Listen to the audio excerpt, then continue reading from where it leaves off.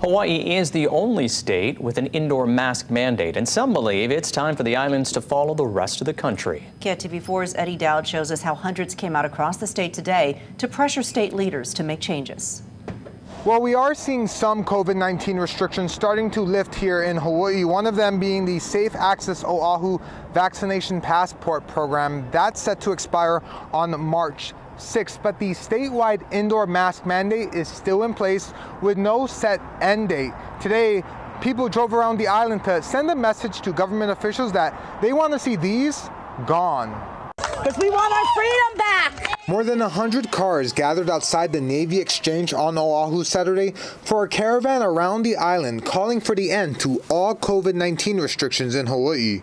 Cheryl Beeler has helped organize more than 50 of these rallies and convoys throughout the pandemic and says there seems to be a newfound energy in the air. I see a lot of new faces here today, faces that I hadn't seen in different events. For some, vaccination requirements remain a focal point. Others continue to express doubts about the realness or severity of the virus. But one topic that seemed to be at the forefront of everyone's minds were mask requirements. We have the last mask mandate that we have is on our state, and Ige's talking about, he doesn't want to let it go.